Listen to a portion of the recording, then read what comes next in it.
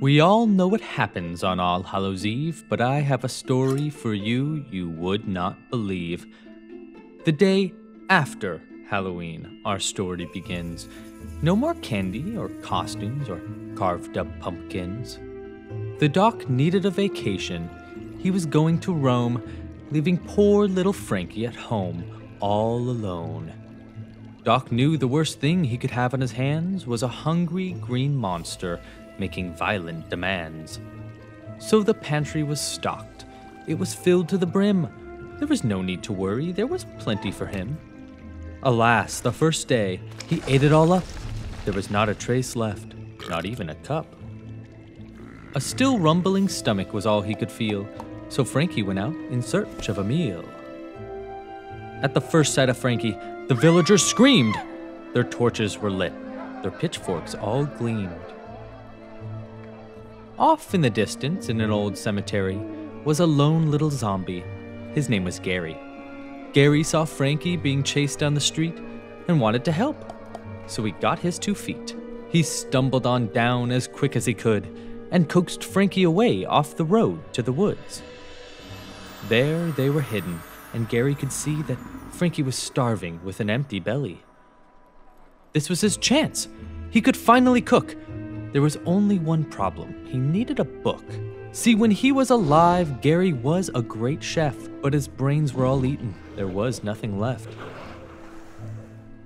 Just then, in the distance, they heard a harsh cackle. It was one of 2 things, a witch or a jackal. Gary got an idea, which was rare, indeed. Witches have books, which is just what I need. So they left in a hurry, though they somewhat just stumbled, as Frankie's poor stomach continued to rumble. There on the corner of Toil and Bubble lived Clara the Witch, who was known to be trouble. "What is it?" yelled Clara as she opened the door. Right behind her were laying some books on the floor. Gary quickly explained, "We need recipes. Just this one time to help Frankie. Pretty please." "I think I can help his hunger and thirst. We just need to find the ingredients first." "I know just the guy," said drooling Green Gary, but just be forewarned, he is kinda hairy.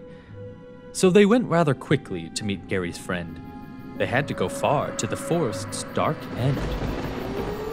Gnawing a bone under the bright moonlight was Rufus the werewolf, out for a bite.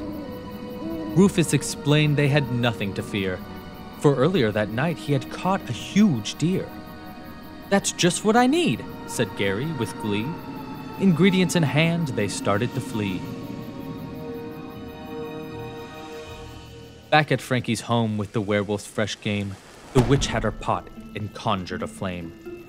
Gary worked quickly to make his creation, as the doc headed home early from vacation.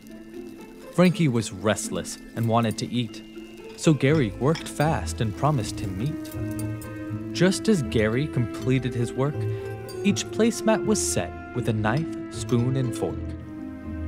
Supper was ready. They all took their place. Then the door opened, right during grace. "What are you doing? Why are you here?" Frankie was hungry. He wanted some deer. Never before had Doc seen such a feast, especially one from a cook who's deceased. Doc joined them for dinner, and it could be said, "We can all work together, spooky, scary, or dead." Boo!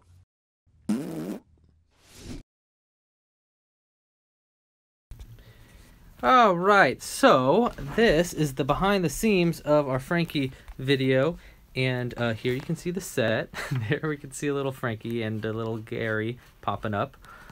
It's just a light box, and the cool thing is all the backdrops are stacked up against each other, so I can just remove one backdrop and the next backdrop shows up.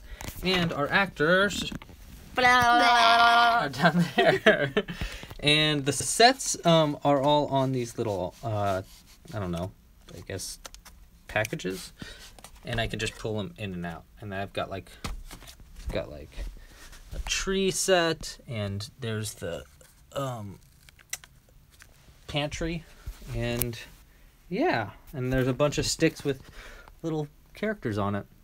But yeah, that's the set for this, and you can see my incredibly messy craft room. Bye!